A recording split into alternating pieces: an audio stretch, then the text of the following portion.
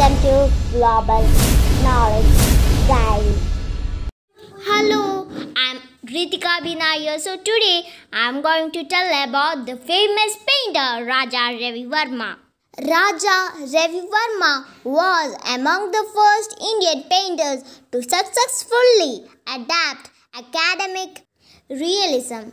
He's an oil painter also. He was born on Kilimanoor Palace. He is considered among the greatest painters in the history of Indian art. His works are one of the best examples of the fusion of European academic art. He was notable for making affordable lithograph of his painting available to the public, which greatly enhanced his reach and influence as a painter and public figure. He gets Kaisar Hindi Gold Medal.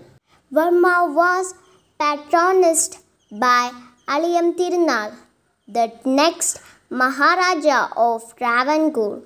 He learned the basics of painting in Madurai. Later he was trained in water painting by Ramasamy Naidu and rather in oil painting by portraitist Theodore Jensen. The British administrator Edgar Thurston was significant in promoting the careers of Varma and his brother.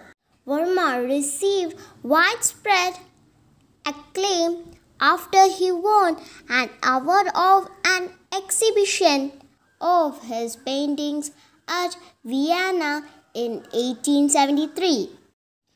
Varma's paintings were also sent to the World's Columbian Exposition, held in Chicago in 1893, and he was awarded 3 gold medals. Thanks for watching. Please like, share and subscribe our channel.